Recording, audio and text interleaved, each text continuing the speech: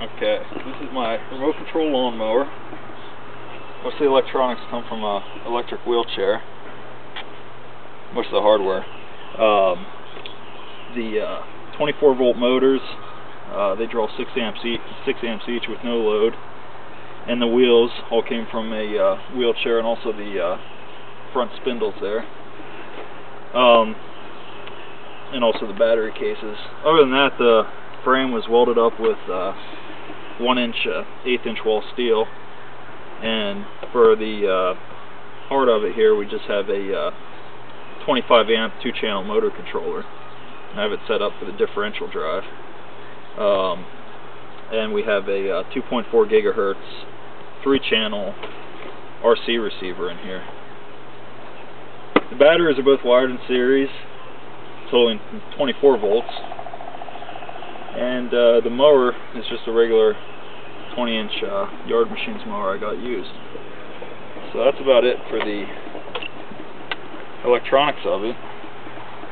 Now to start it, let's put the master switch on. And now it'll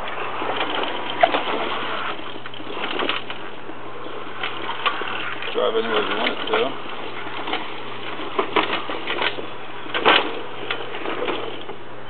With the 2.4 gigahertz transmitter, it pretty much goes out of sight. I don't know what the range is, but it's more than I need. Now to start the engine, I have a kill switch in the back.